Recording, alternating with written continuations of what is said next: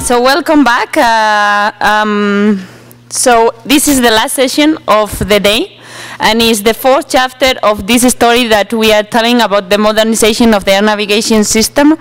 This time, I will leave you in very good hands of the director, ICAO and Industry Affairs at CANSO. In this role, he's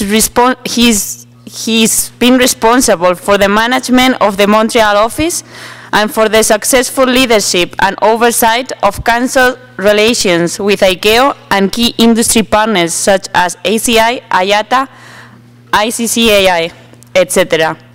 In line with the vision, mission, goals, and objectives of the association. It is my pleasure to introduce to you to Nico Borbach. Nico? Thank you.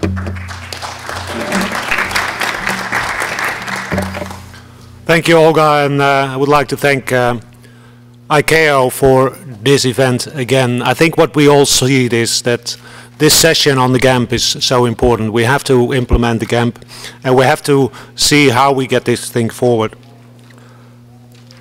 Aviation is growing fast, and in many parts of the world, we see that we're running into capacity limitations. So we need to be working together and being innovative to keep the system effective, safe, secure, but also sustainable. And that is why the GANP is created, to make sure we are ready for the future on a coordinated global way. So let's continue with the discussions that we have in the earlier panels and see how we can improve the implementation of the GANP globally. Our first speaker is Hartmut Kuhlmann, and he will be presenting the Eurocontrol perspective on a performance-based approach. Hartmut is a senior expert with more than 25 years of experience at Eurocontrol. In the 1990s, he was active in future ATM concepts and strategies, so really good for this option. And he was assigned to the origins of the SWIM concept. About 15 years ago, he started getting involved in the performance subject, first in R&D, CSAR context, and later to Eurocontrol's performance review unit. He currently assists ICAO Paris office with the implementation of the European Region Performance Framework. And he is an advisor for the ATM RPP panel for performance matters and works with the FAA and US Europe performance comparison studies. Hartmut, the floor is yours. Thank you very much, Nico. And good afternoon, ladies and gentlemen. Let's see how this works. Let's turn it around. That's good. So the theme or the motto of this particular session is fall in love with the problem, not with the solution. Up front here you see a whole row of people who are tasked to do that, and I get the first shot at it, so let's see how this goes. What I'm planning to do is introduce you to ICAO's general guidance on the performance-based approach, explain the principles behind the performance-based decision-making method for the GANP 2019, and if there's some time left, I'll touch on some food for thought, advantages and challenges. So my presentation is more about offering you the different pieces of the jigsaw puzzle and explain how they fit together, because that will help with putting the later presentations in context. Let me start with the big picture. On this slide, for sure, you've seen the aspects that I've explained beforehand, but maybe presented in a different way. On this slide, you see from left to right planning horizons and from top to bottom life cycle phases. Doc 9854, the GATMOC, sits on the far right time horizon and at the beginning of the life cycle. The global level of the GANP elaborates this into more detail with targeted availability dates. R&D, validation, and standards development is part of this as well. When solutions are mature, they can be included in rolling regional and national implementation plans. After implementation, they are used by network planning and service delivery for seasonal planning, pre-tactical planning, and finally air navigation service delivery on the day of operations. Next is performance analysis. In the performance-based approach, data is archived, analyzed, and used to drive planning decisions. As you see with the arrows here, they feed back into these upstream boxes there. The bottom left rectangle here encloses the part of the process representing performance-driven implementation and operations. For longer time horizons, to drive R&D, historic data is used as well, but here in conjunction with forecasts and the GANP performance ambitions. One more click, and we see where the global air navigation plan is positioned in the overall process. And you see that the dotted arrows, they actually illustrate that performance, in fact, plays a role at many different levels.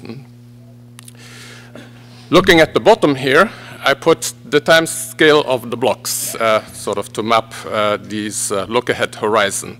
As was mentioned earlier, these are the earliest availability dates, and it means the early adopters, they may adopt the blocks as shown here. As the idea is that things are deployed based on a performance need, there is no obligation to be an early adopter, so people may at later dates implement earlier blocks. So what you see here in the gray things. The performance-based approach in the ATM community, well, actually, the term is used in different contexts. In my speech here, and I think in general in this session, we're not talking about the development of performance-based standards, but about performance management at macro level. Europe started 20 years ago, I think other regions as well. Today we can say that similar but diverse approaches are in use across the globe. The role of ICAO is to promote and harmonize. And so for ease of reference, I've listed here a number of documents where you will find relevant guidance material. One is the Doc 9883, the Manual on Global Performance of the Air Navigation System. It has two parts. Part one, which is more about methodologies. The part two is more about modernization and transition planning. We have the Manual on Air Navigation Services Economics in Chapter 4. It has a performance-based chapter as well. Certain performance building blocks are found in other documents. For example, the origin of the 11 key performance areas is the GATMOC, and we have key performance indicators which are listed in the GANP. I like to recall, some of you, or hopefully in theory everybody, knows the terminology framework for performance, but it's useful to recall this. The 11 key performance areas, they define the global categorization framework, which is listed here. Below that, it is foreseen that you can define focus areas which can be considered as sub-key performance areas. For example, if we say the KPA efficiency, horizontal flight efficiency, vertical flight efficiencies, this could be focus areas. And these are not predefined. You can add as many as you want according to the performance problem that you're trying to solve. Within the focus areas, performance policy is defined by means of generic objectives. These define what should be improved under which conditions. When you add the when, where, and who in a specific project, these generic objectives become instantiated objectives. When in the performance-based approach, we say we want to measure whether we make progress towards achieving the objectives, well, this is where the performance indicators come in. You choose indicators which are appropriate to the objective that you want to achieve. And at the bottom, you have the supporting metrics, which represent all the data items that need to be included in the data feeds that you will use to compute the indicators. The blue are definitions, the yellow is actual data. So out of the data, you compute the indicator values, and then where do the performance targets fit? These are actually values of indicators that should be reached to consider the objective as achieved. How is this used in practice? Performance management is really a closed-loop process. DOC 983 and DOC 9161 present a formalized approach for managing the process. I'll explain it briefly for the performance manual to the right, but you'll note that 9161 process is in essence the same. Step one is very important. It scopes the exercise in terms of KPIs, geography, time scales, etc., and defines at high level what the expected outcome of the improvement should be. Step two is basically the problem analysis phase, using techniques such as SWOT analysis and prioritization. SWOT, by the way, is strengths, weakness, opportunity, and threat analysis. The output is a list of concrete performance objectives. Step three brings in the numeric dimension. It includes choosing the right indicators. Step four is then about choosing which solutions to implement to solve the performance problem at hand. Step five is where the actual implementation takes place.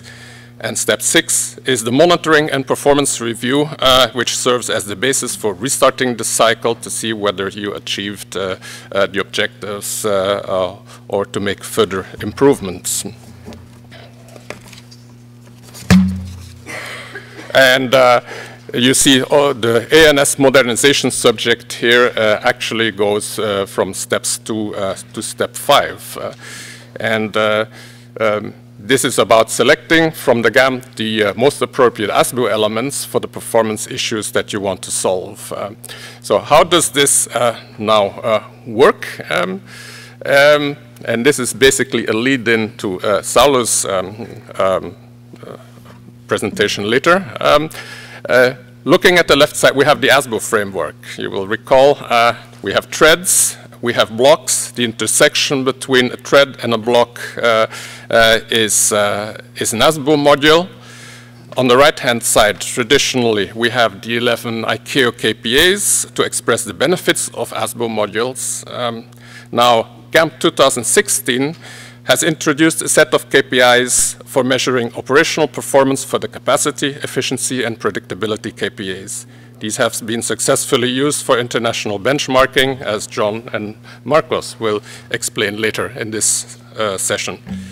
New in the GANP 2019 is the decomposition of the ASBU modules into more detailed solutions, ASBU elements. And the new multi-layer structure of the GANP also foresees a performance-based decision-making method at the global technical level, which means in plain words, how can states decide which ASBU elements on the left side to implement, given the current and required future performance levels, which are on the right-hand side. So there needs to be a way to build a bridge between the two. So, for the GANP 2019, how are we trying to incorporate this? The idea is to introduce a performance objective catalog, which serves as the repository, knowledge repository for all performance issues that we come across from an analytical point of view during GANP development. Technically, it consists of a root objective, solve all performance shortcomings, and a number of top-level objectives, each being decomposed into a number of sub-objective trees. Now, all the GANP KPIs are matched to one of the objectives, okay? Meaning also you start from a KPI, somewhere in the tree is an objective that corresponds to it. Likewise, on the left-hand side, an analysis is being done in the ASBU PPT to see which to which of the objectives each ASBU element is contributing. And finally, if you want to see how the mechanism from ASBU elements to performance is, you follow the hierarchical relationship between the objectives. And of course, you can just go up the hierarchy and then you see at higher level objectives where there are contributions. And the advantage is, this will be in a database and not anymore in a document, that we will have sort of automated support for filtering and selection.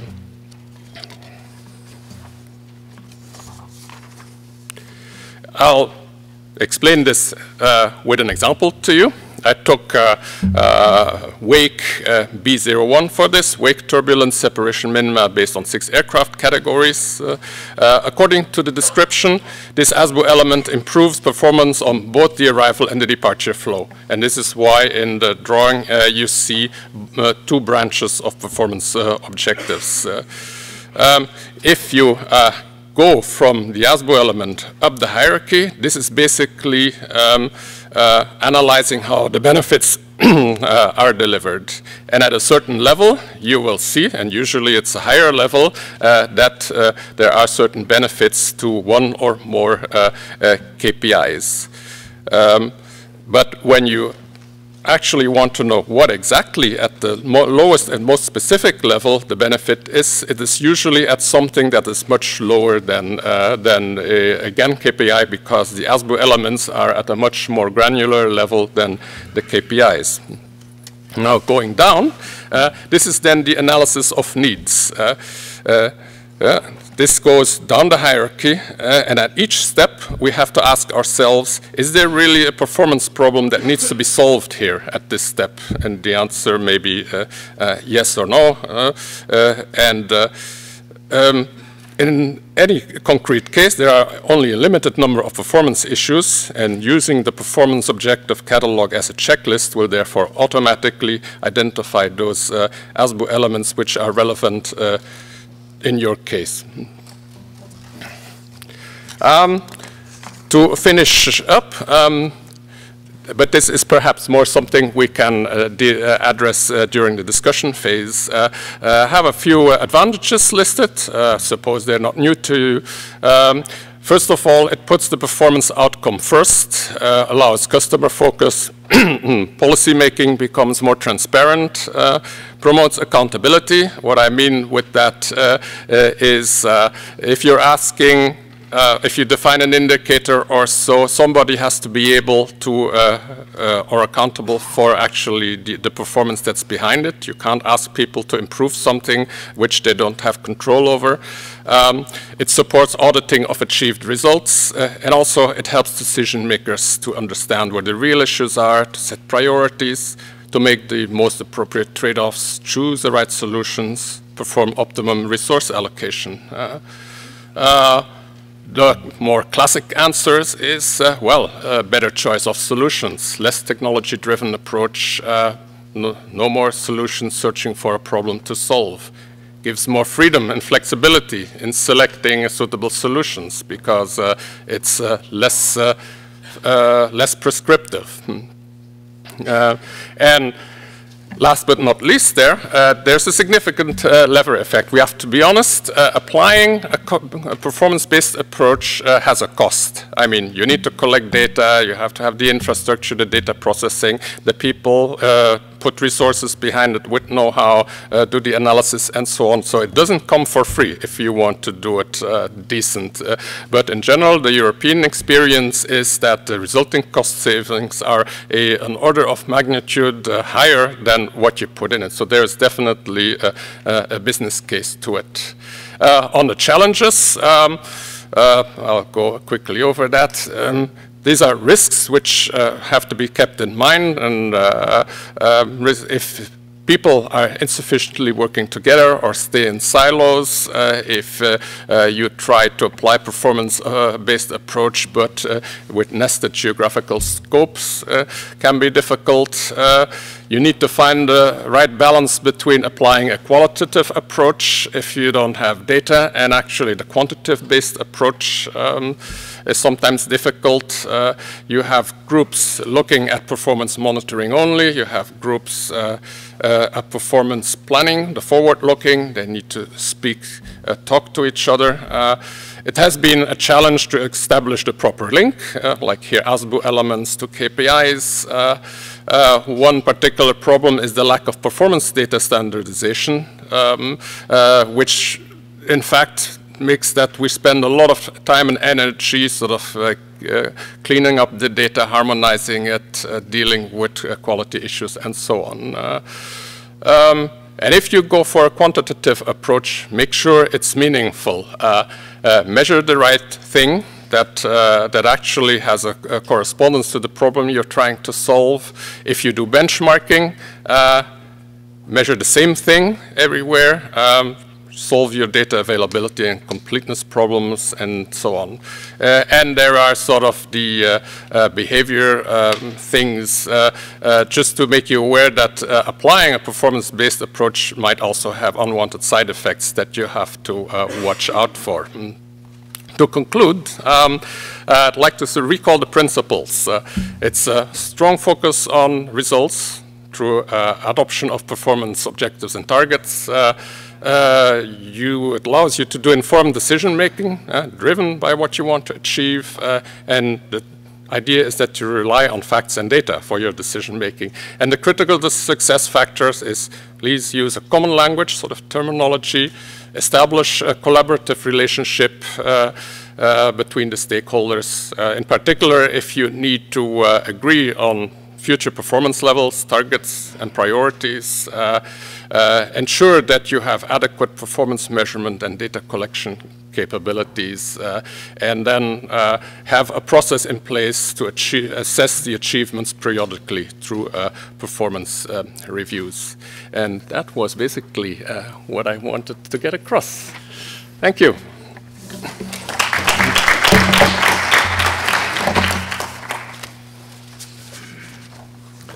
Thank you very much, Hartmut, and I'm sure that you can talk hours about this, and we want to listen to you hours on it, because the performance-based approach is very helpful for the whole system. Unfortunately, we don't have so much time. Next part in this story that we're telling today is John Gilding, who will talk a bit about the FAA key performance indicators and how they deal with it. John currently serves as the manager of the Strategic Analysis Group of the FAA ATO Office of Performance Analysis, and he has over 27 years of experience in aviation planning, which includes over 23 years within the FAA. In this time he has worked as a software developer, course instructor and manager of aviation projects worldwide. So really the correct speaker to speak about this. John, thank you.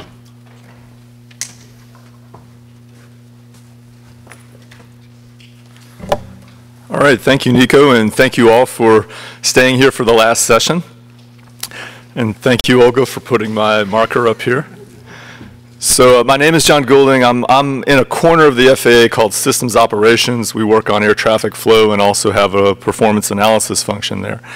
And I guess my job in this 10 minutes is to introduce you to the KPIs that are in the current GANP and then show some examples of how we apply those at FAA. There was also a request to maybe talk a little bit about things we're doing to actually move these metrics.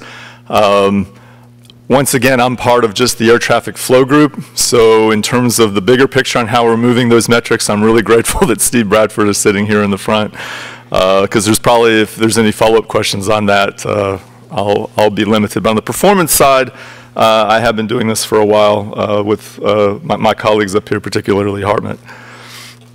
So I've already messed up. There, we turn it around. There we go. So just an introduction to the metrics that are in the GANP. I think this picture has been put up many times today. It's the GANP 2016 document. And it gives a really nice, concise summary of 16 recommended KPIs. I know that sounds like a lot. They span, but it is actually a trim down of what has historically been done. And they cover, these are operational measures, not necessarily safety related like runway incursions or financial, cost per flight hour, those types of things. These are the operational ones. And they're divided into what's called core KPIs. These were chosen to be simplified down to where you just need a gate time and a runway time to calculate. If you have those things, you can cover a lot of the basic measures about how your airport is doing. You don't need a lot of investment in some of these other things. But these additional ones do. This is where you're looking at delay by a particular cause code. You've maybe identified the facility that's causing the delay, whether it's weather or runway construction, but some investment has gone into recording the facility, the causal factor. There's another class of metrics that look at ideal trajectories versus actual trajectories. Of course, for this, you would need some capability of archiving trajectories and trajectory processing software, perhaps software that processes a flight plan to figure out how close did your actual trajectory compare with a flight plan, those types of metrics. And then lastly, there's a metric on fuel burn. So ICAO does provide this very high level in the GANP. But if you want more information on the 16 KPIs, I think this slide also went up in an earlier session or a variant of it. There's a web link that ICAO has for more detailed information on the specific formulas and some examples of how you can calculate these things. It's not prescriptive. There's there's examples in there of how a variance of, depending on maybe this KPI is in your legislation and you can't change it. And I think that's very well respected in this GANP resource page, that it's really a concept of questions that you're trying to answer. And that kind of gets into the why or the what. Why are we doing these things? I think Nancy answered that or asked that question this morning. And when management asked me, why should we give your department more money to do this type of thing? It's to answer maybe 4 types of questions you can have. Is that, are we making the most use of the capacity that we have? These are kind of the block 0 questions. Are you doing the best with what you have? And for these, you kind of have the capacity and the capacity efficiency KPIs that you see there in red. What are the constraints in the system? Maybe you are doing the best with what you have, but you're still getting delay. You're still having places where you can improve. You're getting into maybe the block 1 and the block 2 ideas. These are the delay KPIs that are in those charts. They're delay by airspace constraint, delay by terminal constraint, delay on the taxi out phase, delay on the taxi in phase. That's what these 4 KPIs are. Are we providing the most efficient trajectories to operators? These are things that get into maybe some of the environmental or the fuel burn ones on, are there things we can do that can minimize this? And these are the KPIs that compare an actual trajectory against an ideal trajectory. And for this, you would need trajectory processing software to calculate these. And lastly, how do we respond to questions of schedule delay and on-time performance? These are the metrics that tend to make the papers. On-time is getting worse. Why is schedule time between New York and DC going up when the cities aren't moving farther apart?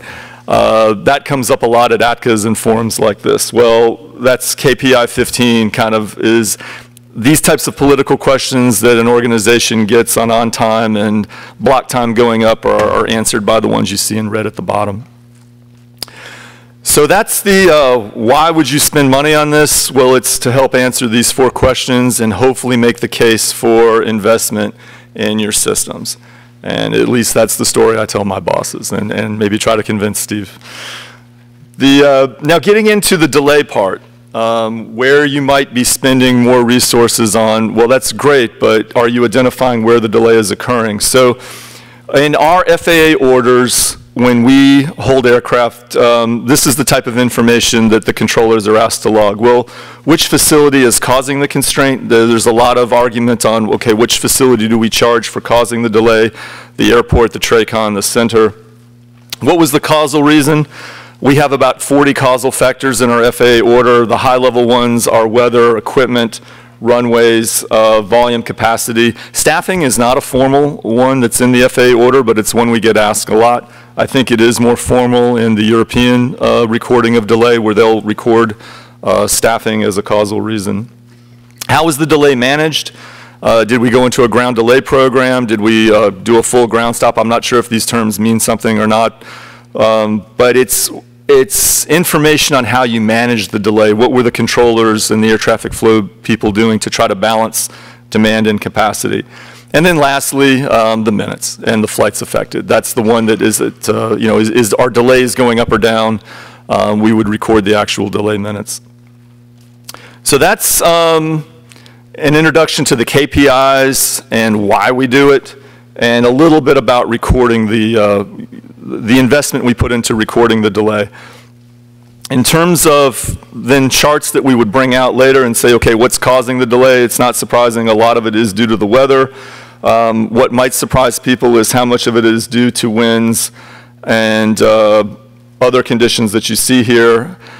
Over the last year, we've had a big increase in delay due to runway construction. We've had some pretty highly visible and impactful runway construction projects that have been impacting our delay.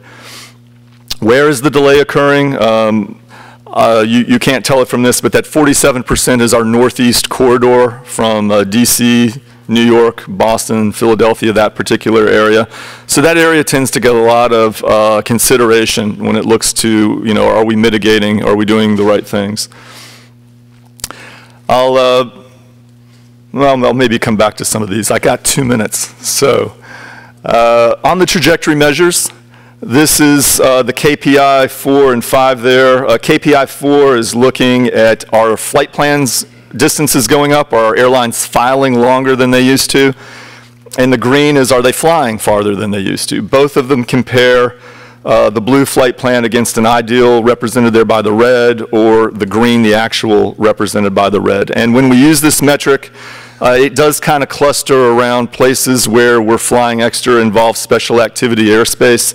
So not a lot of this is recoverable, but airlines that tend to operate in this area, into Vegas and Phoenix and up around this, are interested in this type of measure, because if they're landing with a lot of extra fuel on board, because they file farther, unload more fuel, that's the type of question my office gets on how do we track this type of thing. The other, you know, in addition to just our congested airspace, is flying around thunderstorms. So this is from Atlanta to Chicago during March, where you pretty much can get direct flight between the city pair, and then the June-July period, where you can see this is where they're filing around thunderstorms and other things.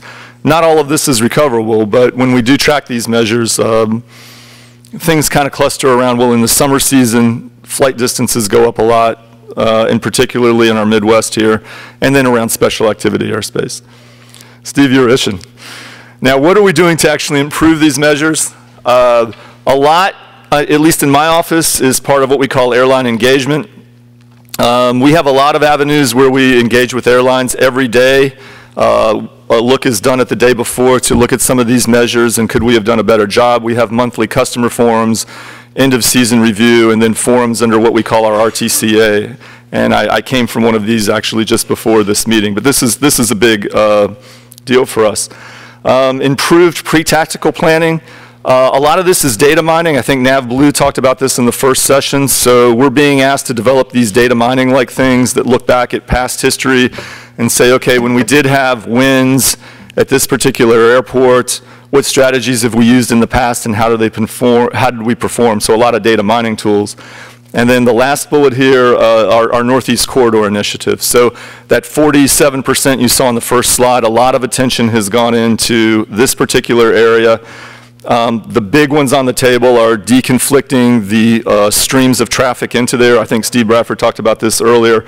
And then tools and technologies that synchronize the traffic schedules. And Steve, you also mentioned that. So these are areas we're looking at to move those metrics, that 47% delay that you saw on an earlier slide at FAA. And so with that, I guess I'll conclude. And if there's any questions later, we can handle it then. Thank you.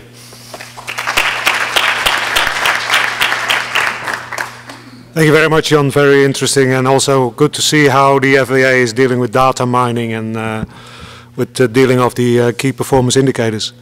We now move to Colonel Marcus Abrohi, who will talk a bit about how in Brazil the cooperation with Eurocontrol is helping solve some problems they had in their area. Marcus is a senior expert and he belongs to the Brazilian Department of the Aerospace Control, DCCAA, and currently develops his work at the Deployment Commission of the Airspace Control System. He has an experience of more than 35 years working in the aviation field, and since 2007 he has been dedicated to the managing and deployment of projects related to ATM systems. He has developed his academic background in the following areas: military logistics for the airspace, information technology, engineering for airspace system, airspace project management, and he has a great experience as an IT professor and project management. I'm really impressed, Marcus. Right, thank you so much.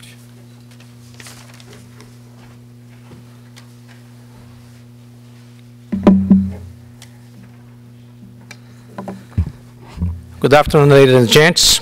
It's a pleasure to stay here. I'd like to toast your presence with a lot of thanks. And secondly, I am proud to participate of the serial control team for the project capacity. And today we have this agenda. I talk a little bit about the SEA, the project and objectives and scope. We'll talk a little bit about the initial results and so at the final summarize and the next steps that we are doing in Brazil. The SEA is a central body of the Brazilian airspace control system called CCAB.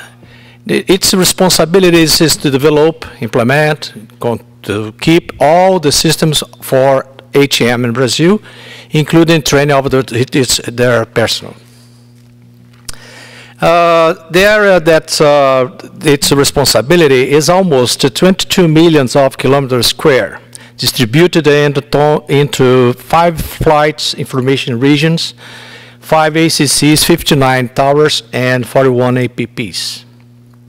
I brought this drawing to show you how our importance in South America, and I highlighted the Amazon, where the hard area to keep the systems working on.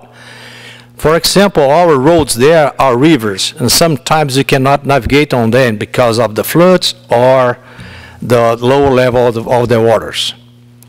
And our international relations with other countries have 13 spheres around the country.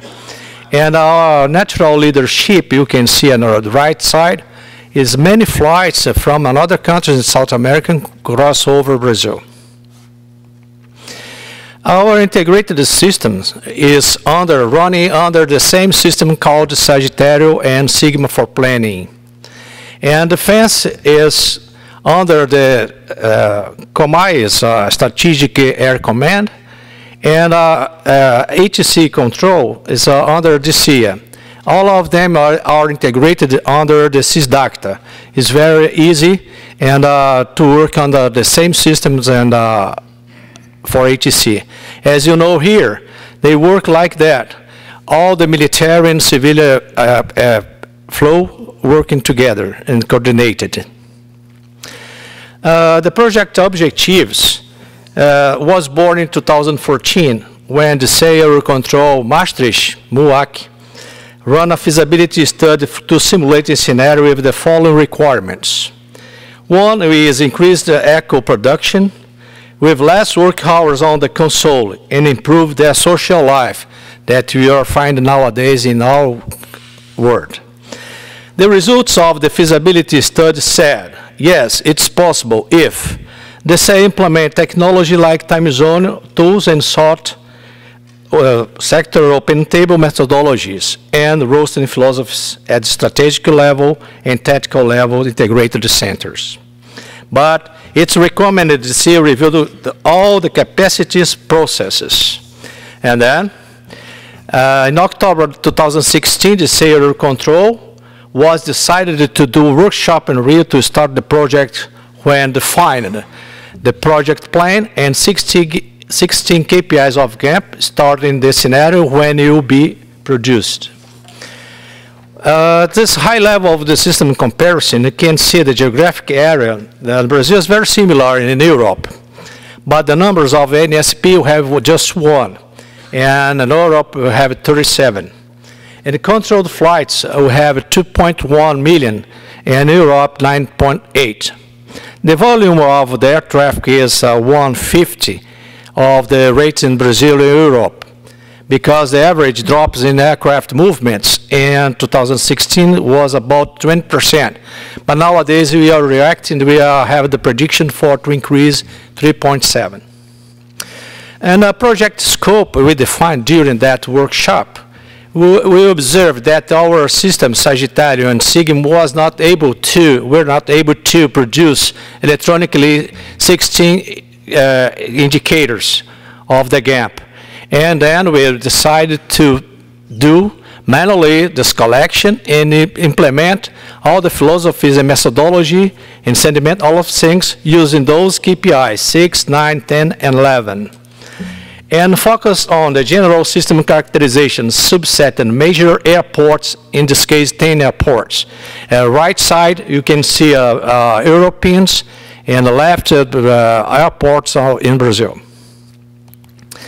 But initially the results that we found, as we are worried, concerned to reproduce the average of the capacity of our sectors in Brazil to implement and study, improve knowledge about the SOT. And we reached that, we believe that next steps, we can refine more and more these indicators. The next, the KPI 9, the peak arrival capacity. We highlighted that the peak arrival capacity for ASBUs, Brasilia, and SBJR, Guarulhos, São Paulo, range about 25 lower to Gatwick or 100 lower than Munich. Well, we analyzed the first few. We can see that Munich has 2 runways regulated. Then can, of course, and Guarulhos has 2 not regulated because they have 2 landing, once a time different of the landing. Then we compare the movements per hour of arrivals. Is very similar, this Guarulhos and Munich, and the difference between them is for Munich is 3 or 4 movements per hour. Then we arrived here as of KPI 10, airport peak arrival throughput.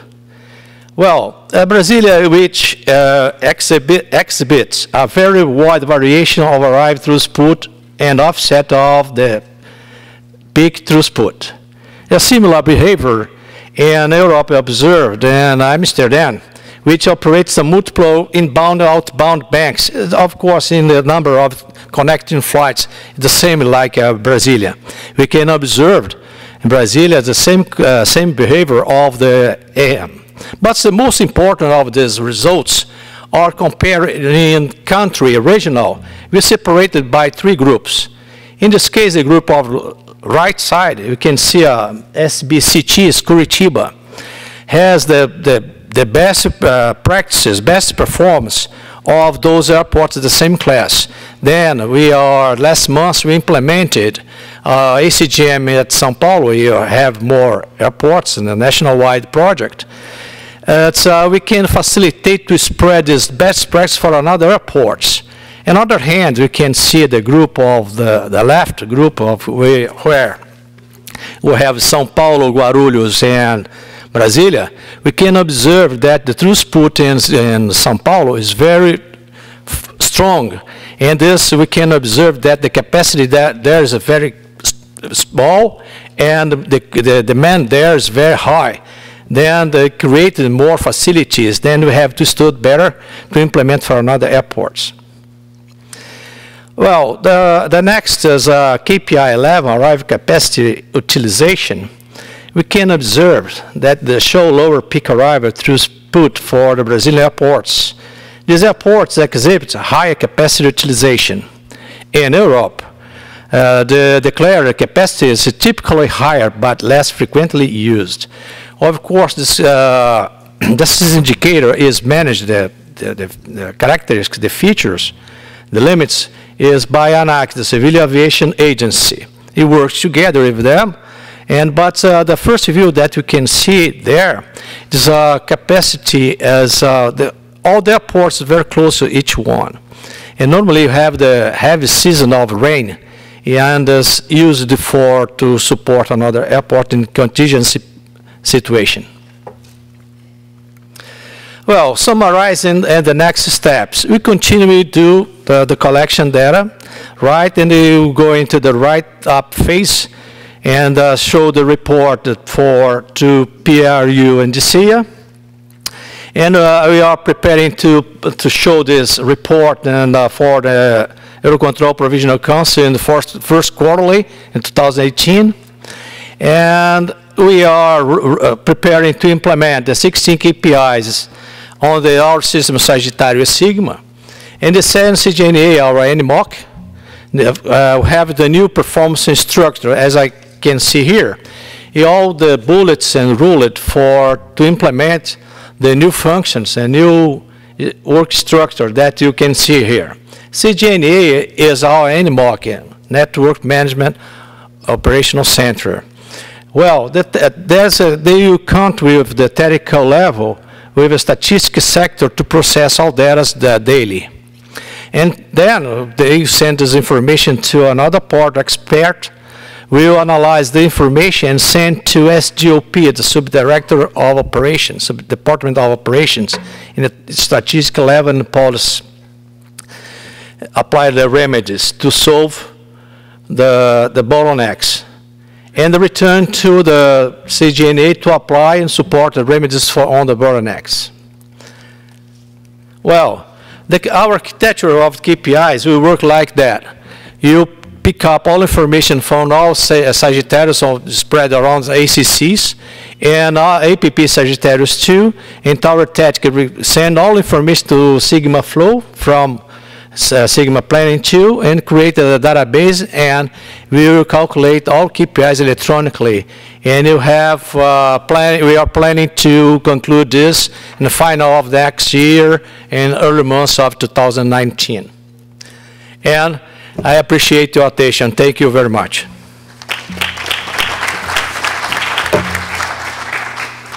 Thank you. That's okay. Thank you very much, Marcos, and very interesting to see how the comparison between two regions can help you to increase your capacity and get more data analysis on it. Our next speaker is Saulo da Silva. I think we all know him, and he will talk a bit about the ICAO toolkit that will be introduced very soon. I have here a bio of Saulo, but I don't know how to tell it. Saulo started as an air traffic controller, but after getting bored, he became an engineer. What does that say about air traffic controller? I can say that as a former pilot.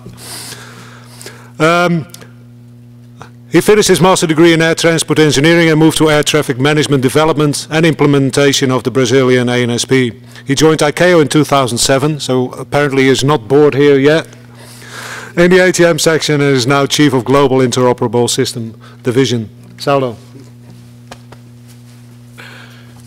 Thanks, Nico, and good afternoon, everyone. Yes, I'm not bored. Not yet. Working with these guys like John, Harmut, Nico, Marcus, much smarter than me, so impossible to get bored. In other sections, we heard some comments made on related to difficulties in access information related to the GANP. And then my boss said, man, you have to go there and tell them it's not that hard to find information. Tell them what we are doing. I said, okay, let me go there. And then somebody said, you have to talk about gangs and spas. And I said, gangs and spas, what the hell is that? Gang, police, spa, not the place where the girls go to do the nails. But you have to talk about that. So that's why I'm here, to talk about gateways and system performance assessment. That's what gang and spas means. So the gangway that we call, that we are developing to save some time of you when you try to understand what John and Harmut said, because sometimes when I was listening to these guys back, I don't know, a long time ago, I didn't understand what they were saying, because I was used to do implementation. That was my job, to implement things. And just reading, I could not understand. So when I came here to ICAO, they say, well, one of your jobs related to the Global Navigation Plan is to make it easier to understand these things called key performance indicators, key performance objectives, data mining, and other things.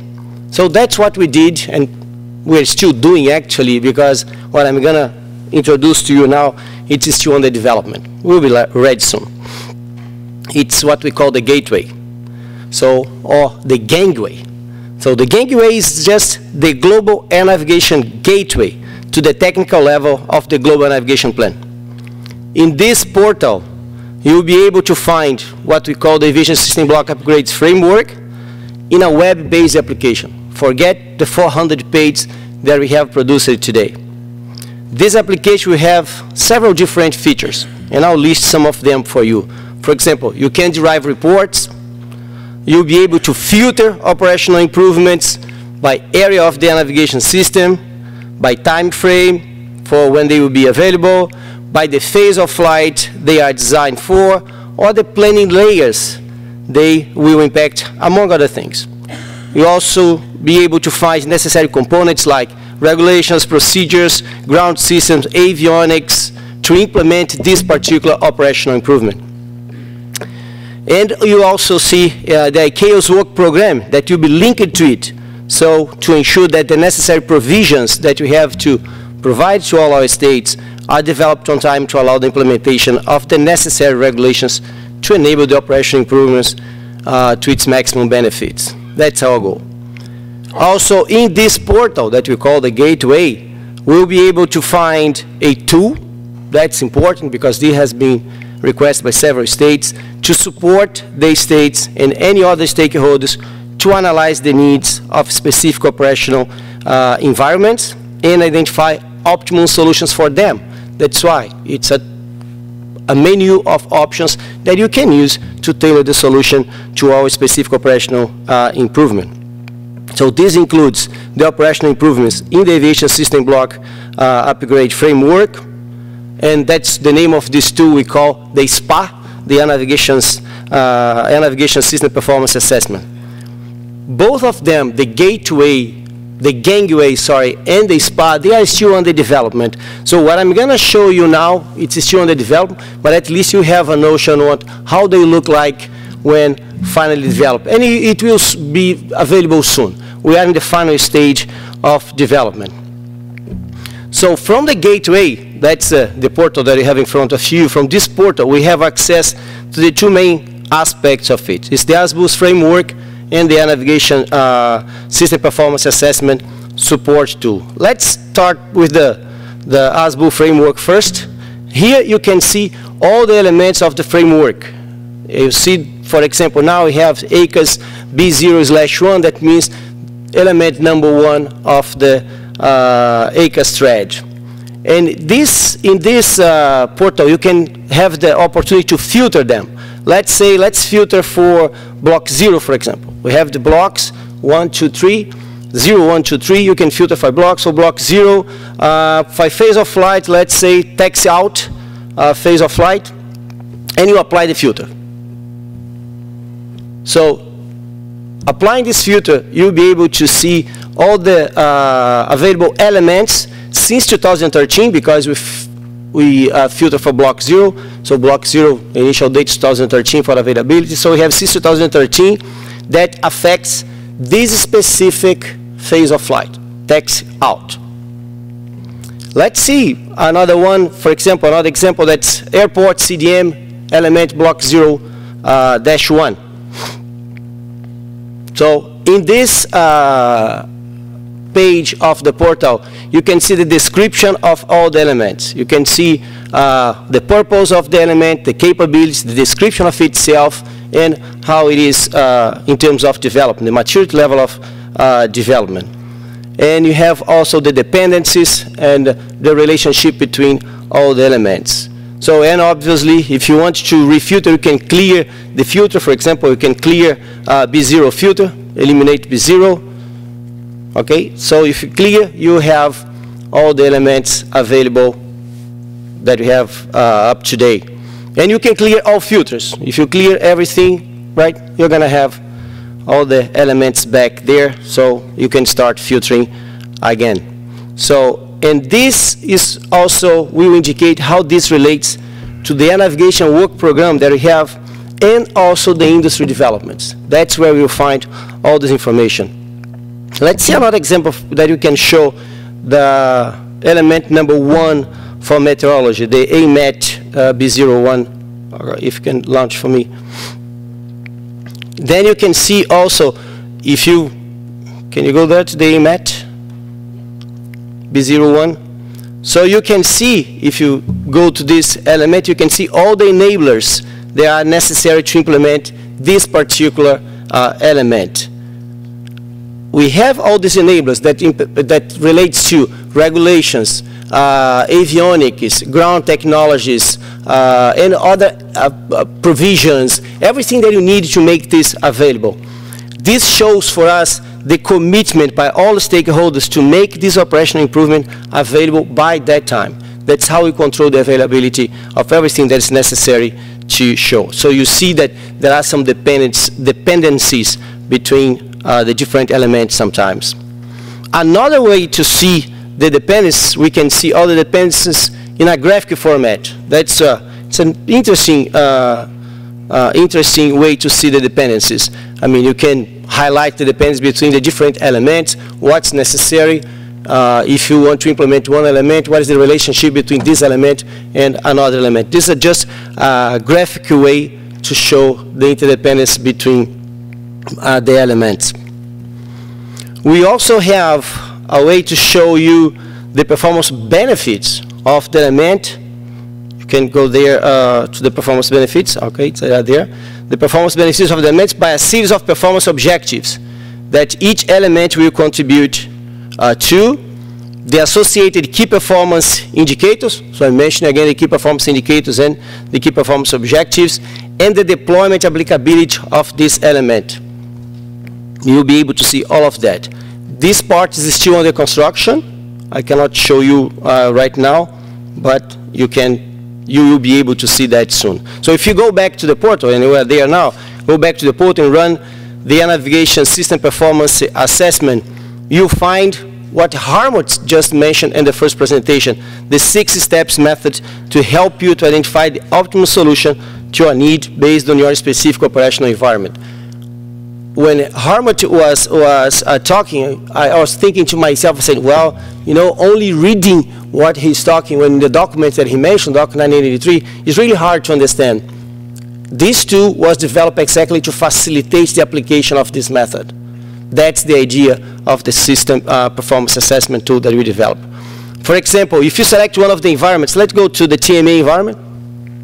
So for a medium term, we can select a medium term time. And you can see, and well, obviously you can select which region, because different regions, they have different data that will be used for run the tool. So for each region, you select your region that you are located and the key performance area you want to analyze. You can select different key performance areas. You can have a menu of key performance areas. You can select some of them. And you have, in a sequence, if you continue, you can go continue, you're going to have a sequence of questions that will guide you towards finding the optimal solution to the problem you want to address. It's tailored to your needs. We are not providing a solution for all problems. You will define the problem you have. We are just facilitating your tool. At the end of this, you go keep a series of questions. You can answer to these questions, and at the end, yeah, you go ahead with the questions, answering everything, and at the end, you have a list of performance objectives, of potential performance objectives. And why I'm saying potential? Because this can be selected by you according to your needs. We are not saying that these are all the potential objectives, all the final objectives. They are potential objectives. You'll be able to select the one according to your needs.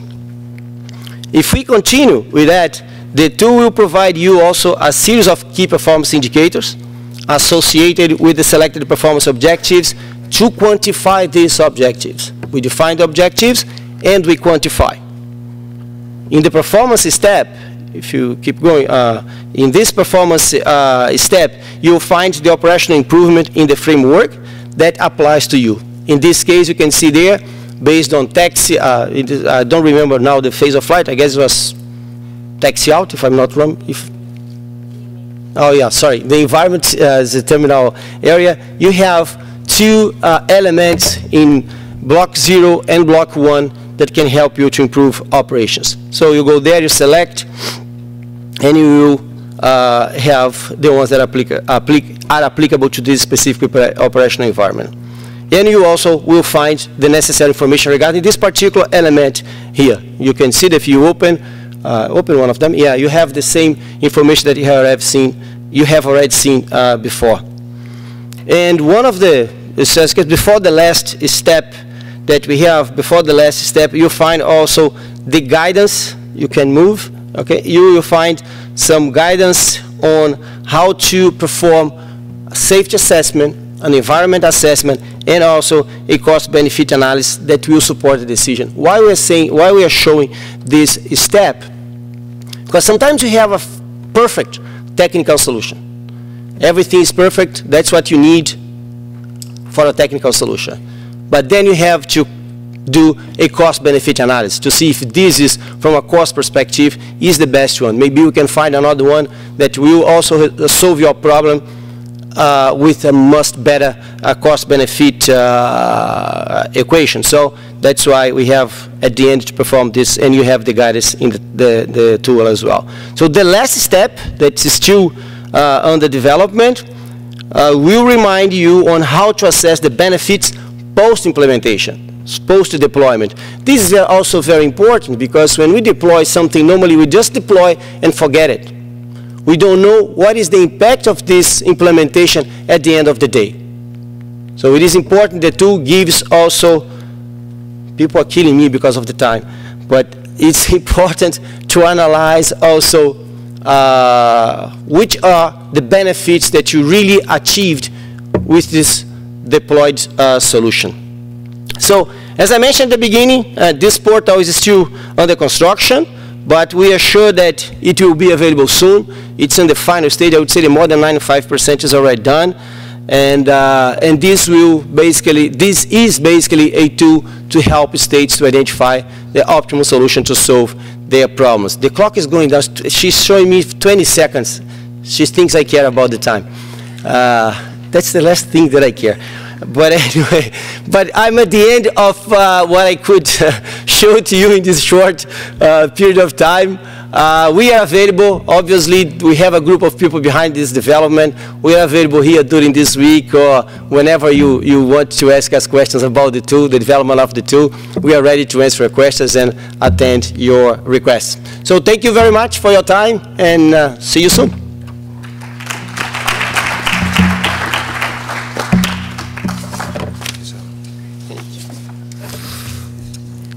Thank you very much, Saulo, and I see you're still not bored within ICAO. You really are dedicated to bring the thing, and I'm sure that everybody will start playing with it as soon as it's online. So now we end up with a presentation by 3 experts talking about the African Flight Procedure Program. That is a consortium working in Africa. It's Mr.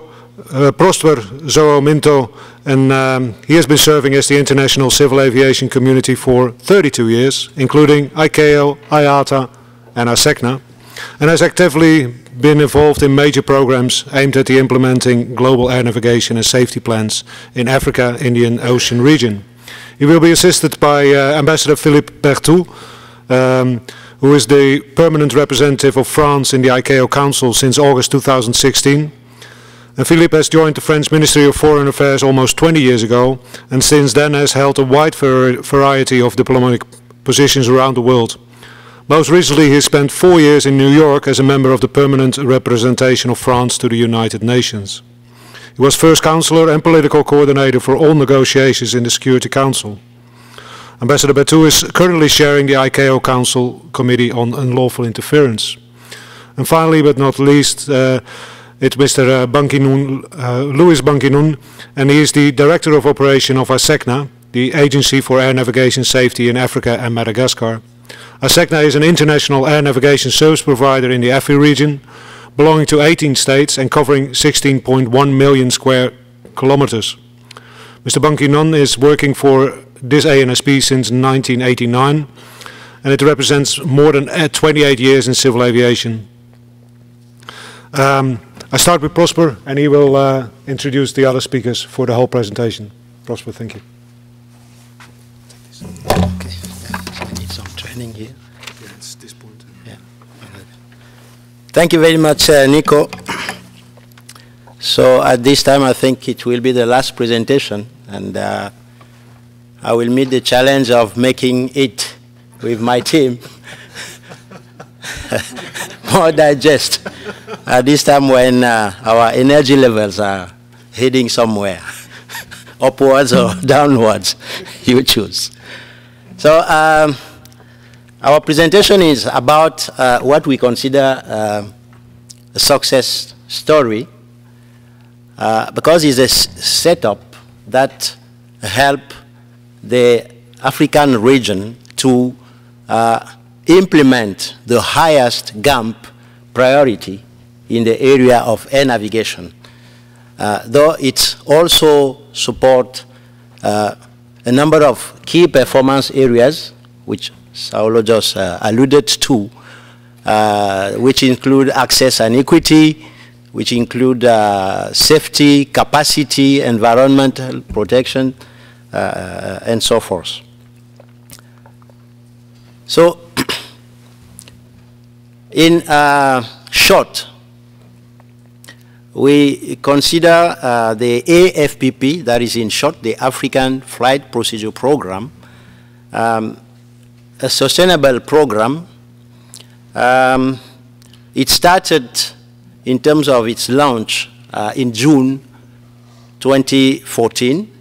It is based in Dakar, hosted by the ASECNA, which is an ANSP for 18 states. The technical support, administrative support is provided by ICAO headquarters, with mainly the Air Navigation Bureau and the Technical Cooperation Bureau, and obviously the ICAO regional offices that are based in the AFI region. We also have the involvement of the African Civil Aviation Commission, which is the African Union Aviation Wing. And we have key donors, that is France, and Airbuses.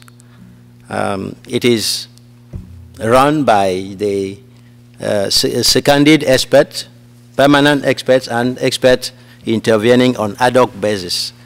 And the funding mechanism is based on contributions by member states. The overall objective is to support the implementation of PBN, as I mentioned, through capacity building and other forms of assistance. It's basically, it is basically based on the Assembly resolution. There was Assembly Resolution 3623 in 2007, and later on Assembly Resolution 3711 setting implementation goals.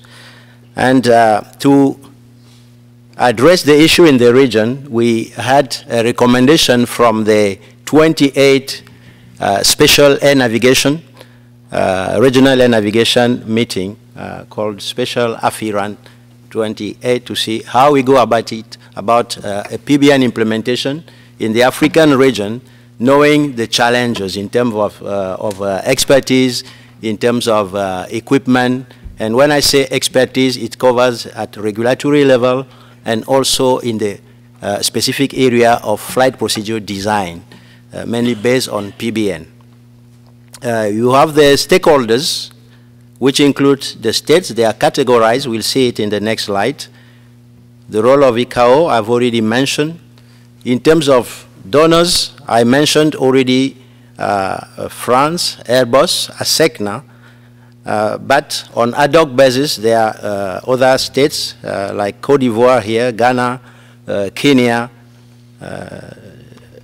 Tanzania, I mentioned, who are providing secondments on ad hoc basis.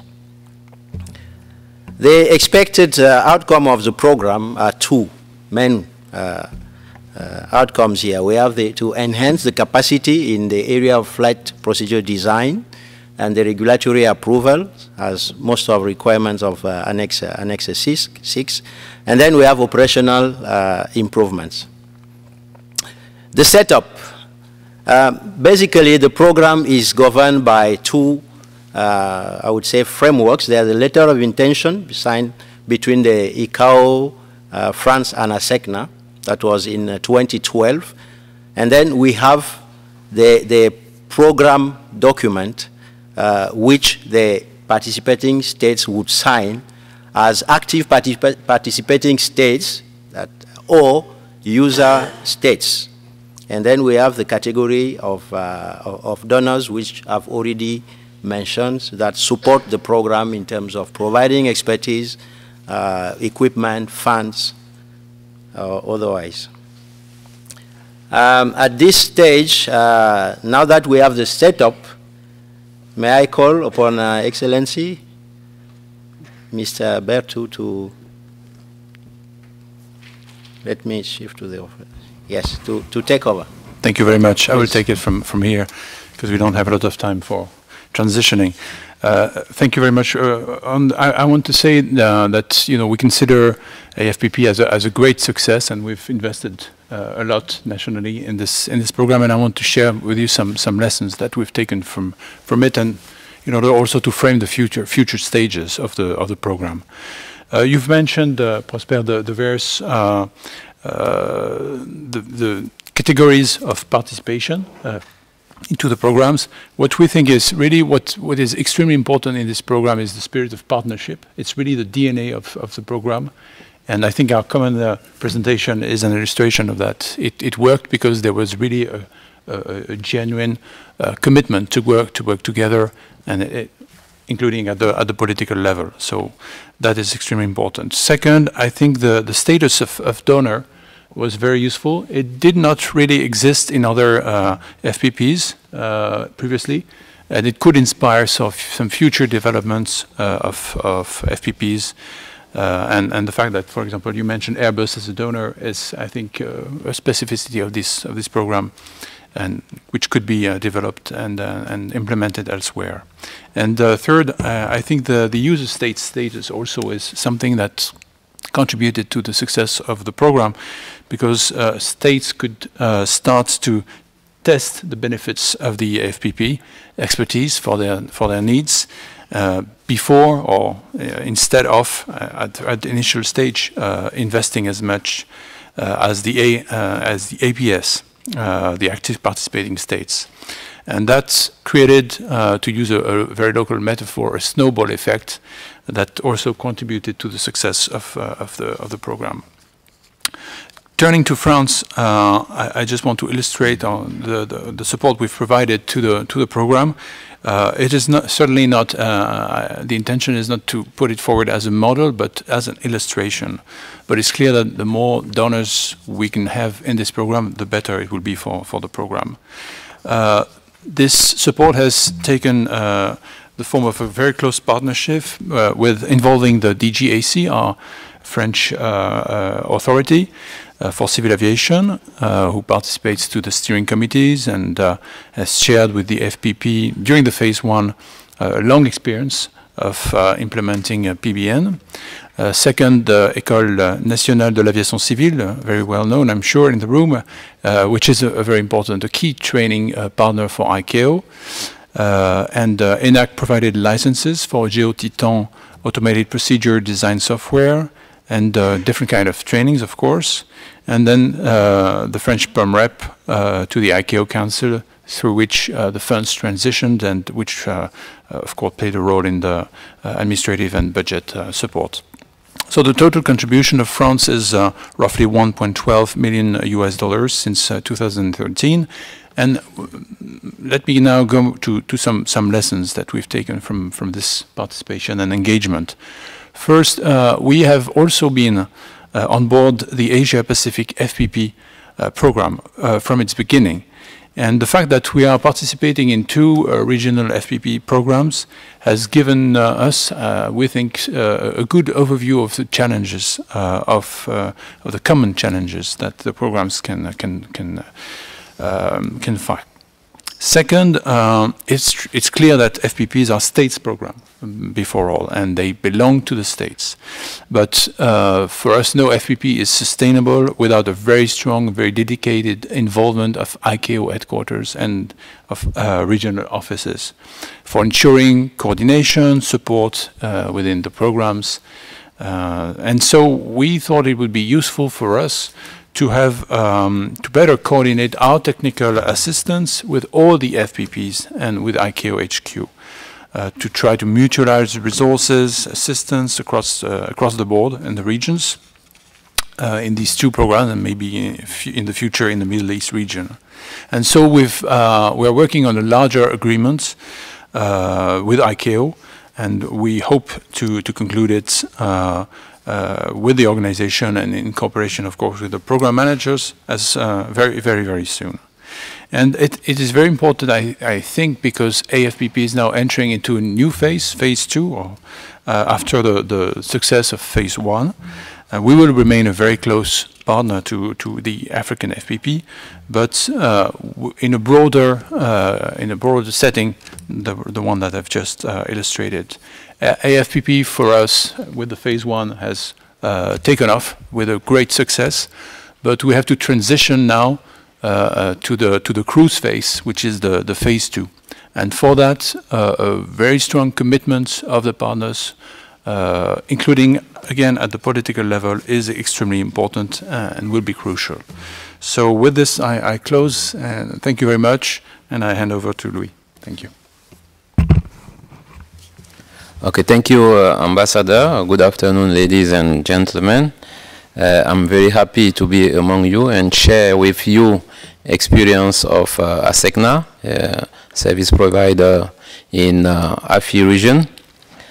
Since Monday morning, with the opening of GANIS and now SANIS, we had many presentations talking about technology. That is to strengthen our system. But we in Africa, we say that it's important to begin by coordination, by cooperation, and also to help each other in order to strengthen our system and allow all our states to be at the same level. Coming up to this presentation, this common presentation, as you can see, Nico said, ASECNA is 18 countries in all Africa, and we manage this airspace in only 5 FIR. That means all the 18 states have accepted to put together their airspace. When we want to implement nav heads and all requirement and all ICAO requirement, we don't look to the border of states. We just follow only the technical and the operational issue to implement this nav aid. Our vision in ASECNA is to work for all AFI region based on full cooperation with other ANSPs, with ICAO, with IATA. That's why our board has accepted to us AFI flight procedure program in Dakar. All the facilities have been given to this office, suitable office space and furniture, including maintenance and repair. A new building, as you can see down on the slide, has been built and will be operating next February 2018. It is located near ICAO regional office in Dakar. ASECNA possesses also its own PANS Ops office with 8 experts. And together with the AFI flight program procedure, we mutually perform quality control of the design procedure to validate the delivered product. ASECNA got also an aircraft which can check in flight the procedure designed by the office. This aircraft also help all the AFI region in calibration to calibrate the NAVID. In addition to AFPP, which is for all Africa, ASECNA also are focusing on data sharing with other service providers. We heard now NAMA before us. We talk about this sharing. 2 weeks ago, we signed an MOU with ATNS in South Africa in order to continue the interoperability of our two networks, SADC network and ASECNA network. Together also with ATNS and Council, we perform also a peer review mechanism for the ANSPs. We have already made the audit of ATNS, and also ATNS have done the same for ASECNA. With Nigeria, Ghana, and Roberts FIR, we are using the same network. In few weeks, we are going to sign an MOU to share data between our three ANSP, between NAMA in Nigeria, GCA in Ghana, and ASECNA in the other side. We have also implemented, as you can see on this map, an AFISNet station in South America, which allow us today to link all the area in AFI region with the South America. This is a kind of sharing together the resources in our region. To conclude, I consider full collaboration between provider and the implementation of interoperability technology between neighbor centers are the key to mobilize resources, work together in a cost-effective manner to improve aviation safety so that no country will be left behind. I can assure you that ASECNA will continue supporting global initiatives aimed to put together resources in order to build together the African single sky. Thank you.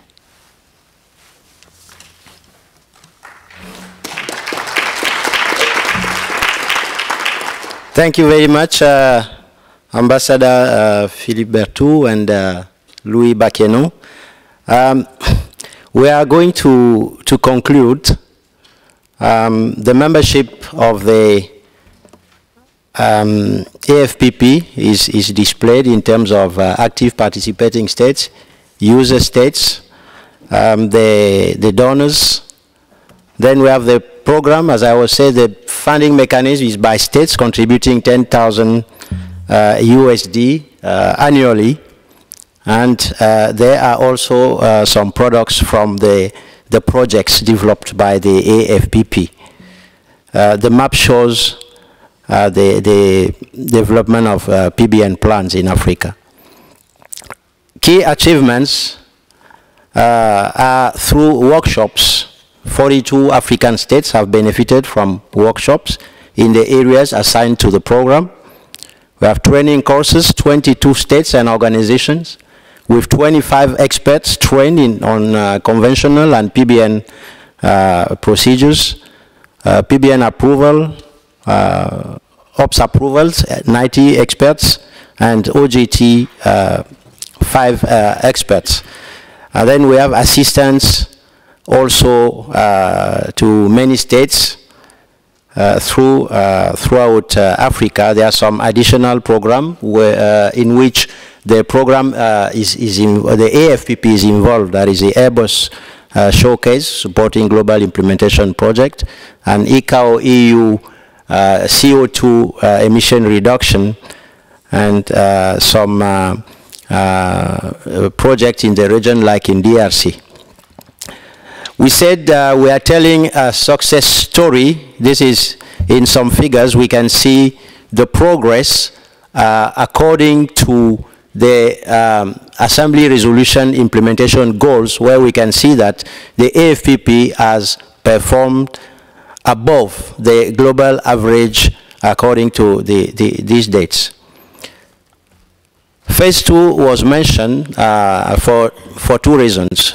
The first reason is that we still have to progress implementation in PBN, but also the assessment by the steering committee of the AFPP of the performance of this result led to a go-ahead for Phase 2, which is now being prepared, the project document for Phase 2 and the administrative arrangement for the personnel and other issues are being addressed. So the target being that in the first quarter, latest, that is, it can be in January, in February, Phase 2 will be operational. The process of recruitment is ongoing. So this concludes this presentation. I think I thank my teammates, and also I thank you for your attention. Thank you very much.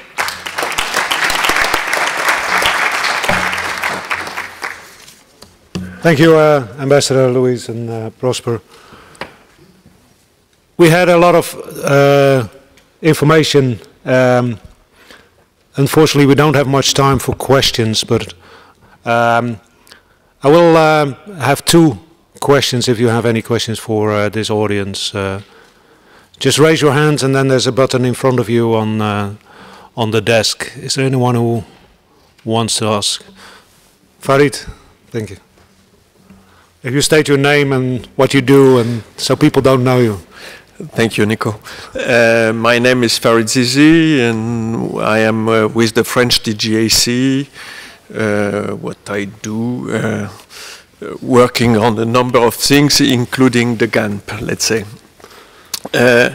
My question would be to Prosper, but more generally on the GANP implementation in Africa. And I see here a very good example of a cooperative approach. And to provoke a bit Hartmut, I was not totally sure that the methodology of performance assessing that he presented was totally adapted to the case of Africa. And the other thing I want to point on is that we tend to look at the GANP for American and Europeans a bit, where I think myself that Africa would be a very good client for the GANP because you need future technologies, you need airborne capacities because you have difficulties in the jungle, in the desert, in remote places to make some ground facilities which have been the ones supporting the air navigation in the past. So what is for you key in order to perform well and implement the GANP in Africa? That would be my question. Thank you. Prosper? Thank you, Farid, and pleased to meet you again. I thought you will help me answer a question. Now you are asking that one, and I will reply at two levels. The first is the global level, that is how to facilitate or enhance progress in implementing GANP requirement. There are, I would say, generic issues after some surveys. Either formal surveys or through regional meetings. We have the issue of guidance. That is, the concept of ASBUs is well understood. The modules are well known, but we have the issue of the applicability of the modules. They have been categorized. You have essential modules. There are 9 of them. You have those that are desirable, that is, the benefits are demonstrated, but they are not, I won't say mandatory because there's no mandate, but you know what I mean. And then you have those that are specific or optional. Specific meaning they apply to some environments we have identified, for instance, South Africa, where the level of traffic is very, very high, where you can implement specific modules. Now, all in all, we have identified 9 modules under Block 0 that are in Category 1, that is for immediate implementation, and the others that are in Priority 1. The challenges are now applying to PBN. They are the issue of the expertise. The concepts are relatively new.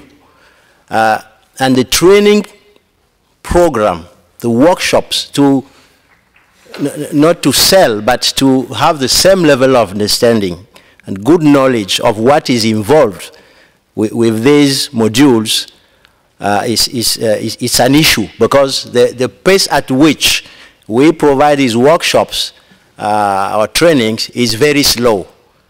That's why under the PBN program, I mean the AFPP program, we are trying to catch up. You would see a number of modules address this issue, though it is specific to PBN, but we need the same approach across the module elements.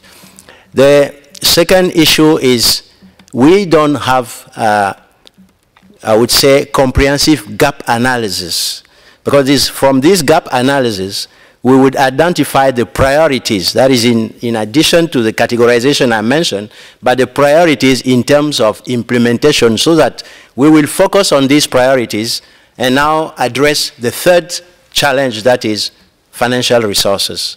I mean, we cannot avoid it, though there are some arrangements. AFPP is one such arrangement where resources are being pooled. There is human resources with expertise, with fundings, and the commitment of the state. These are a few I can mention to answer your question. Thank you. Thank you very much. Looking at the time, one short question from someone. Thank you, Jean-François. Thank you. It's the questions maybe to all of you, because the GANP, was designed to more or less provide, modules applicable for every regions and every types of situations when the time comes. And so my question to you is, if there are any missing elements in the GANP, something that you need to do which is not addressed by one of the modules. Thank you. Thank you. Who wants to answer that?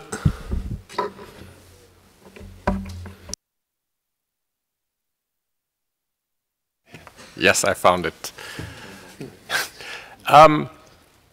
In terms of statistics, what do we have in the portal? I think we have at the moment Block 0 and Block 1, something like 120 plus ASBU elements. We have a little bit less than 20 KPIs. And in between, this performance objective catalog is, at the moment, although it's still draft, I think it's over 600 objectives. So it's a pretty thorough analysis, okay, needs refinement, there's supposed to be something living. But the idea there is that it sort of lists all the things that you can encounter. And for sure, not every objective has a solution in there. So actually, you can use the objective catalog to say, okay, here are certain things for which the GANP, in terms of solutions, doesn't offer anything. So maybe we need to add something there. Likewise, of course, it doesn't make sense to have indicators for all 600. So it's, I think one has to use it in a creative way. So in that sense, I think this is maybe one of the useful ways of using this. Thank you very much, and I would like to close the session by this. I think we had a very interesting day today. Started with session 1, where we talked a bit about the continuous growth, and especially boosted by new entrants, and the vision that we cannot do extrapolation from the past, because that's not an option, because we have new entrants and new technologies. Then in session 2, there was the question that we really need close cooperation with all key holders and all players. And then I remind a bit of Ms. Popicosa, who said in her opening speech yesterday that it is important to get the political will to have this support, to get everybody working together and the resources done. Session 3, we talked a bit about the transition, that it's challenging, but also give huge benefits. The state should encourage innovation and optimize the use of available technology, but be careful not to use technology because of technology.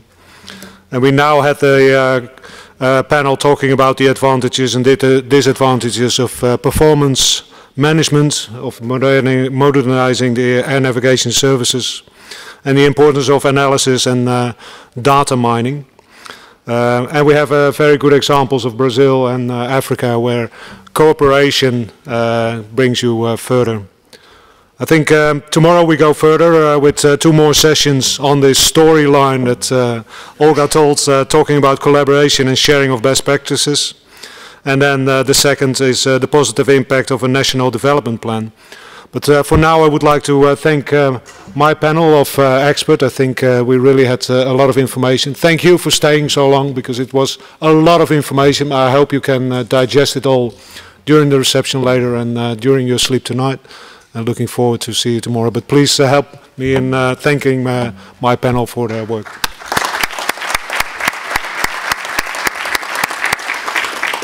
And before I close, I think Olga wants to say something. Yeah, thank you very much to all the panelists and the speakers and the moderators today. It has been great. And thank you for staying that long and for attending this stream. Unfortunately, there is no reception today. So we will have to just sleep on the ideas and catch up tomorrow. And I hope I will see you tomorrow at 9 o'clock where we will have the last 2 chapters of this story. And thank you very much for today and enjoy your evening in Montreal. Bye. Thank you.